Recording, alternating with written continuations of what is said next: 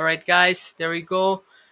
We will start with today's session on effective interview preparation. I am SM Asiful Islam Saky. We can call me Saky. That is my nickname. And in sBridge, I'm the CTO. Change the society. They are going to uh, make something incredible. So you have to make your own way.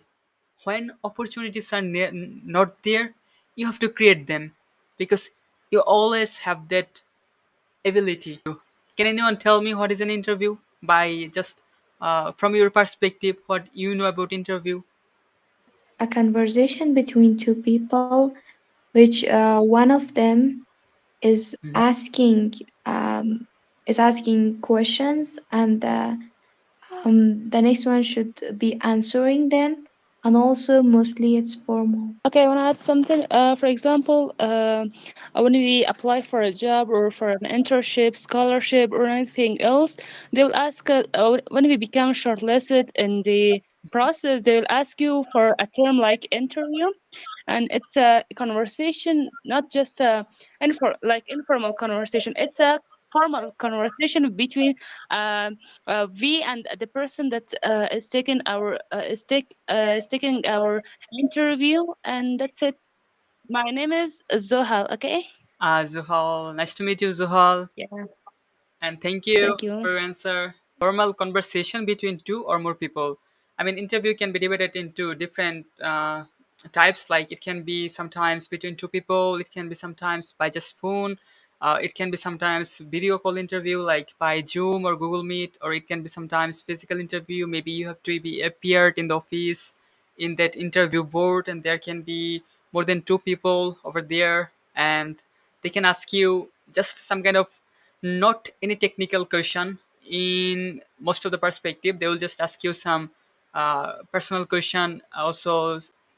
So here it's most of the important thing, like maybe you have been uh, invited for an interview call. Maybe you have to be appeared in, just for this instance, we're just assuming that you have to be appeared in that interview board in that company or in that office. So in that way, what you have to do to be successful in that interview, because when you'll be successful in that interview, you'll get the job, maybe your dream job. So the first thing you have to do is research the company. It's the most crucial thing.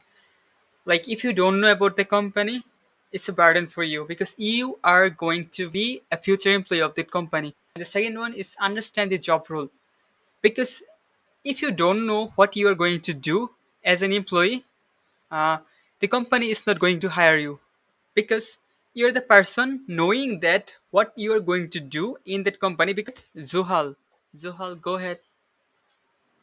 Yes, sir. In my point of view, planning is very important, not just for an interview, but in all aspects of our lives. Even for interview session is very important, because maybe you have so many skill, right?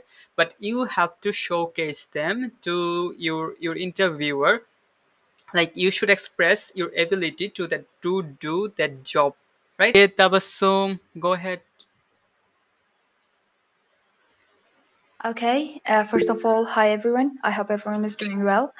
If in my point of view, just I want to say that everything clarified very well, and I got a lot of things, a lot of good things from this slide and these notes and your explanation. But the most interesting point for me was the plan your route. I got a lot of things. Just I got that planning your route for an interview is crucial for ensuring you arrive on time and it the right frame of mind, and it involves a lot of things, and also uh, first impressions are important, and arriving on time is a key part of making a good first impression, and a lot of other good points, and this really helped me. Thank you so much. It is like that. The interviewer already set up with all the questions, and they are going to ask you this all these questions. It's called structured interview.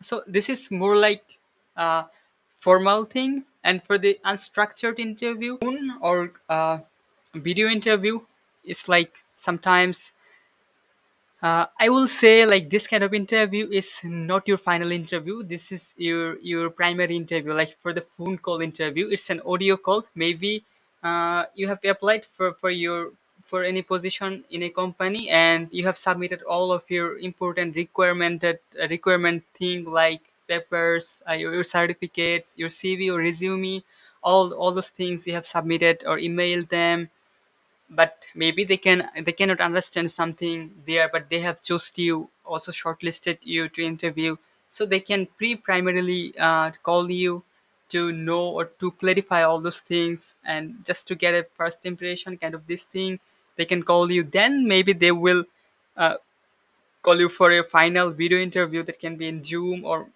Google Meet, or also uh, Microsoft Team, any kind of video platform it can be. And sometimes video interview can be a final interview. After a video interview, they can hire you, but it's mostly for remote job. I want to ask you, like, do you know about what is remote job? So it's like work from home or work from anywhere job. You know, you don't need to present at office. Hmm. Yeah. Same as Shaista said, a remote work is like you are sitting at your home with your computer or don't know any other tools, and you're working for a company, for an office, and it is like that. You work from your home. Now we will talk about the duration of your interview. Traditional or structured interview, that is like the predefined question. It it can be minimum 45 minutes to 1 hour, and smile throughout interview.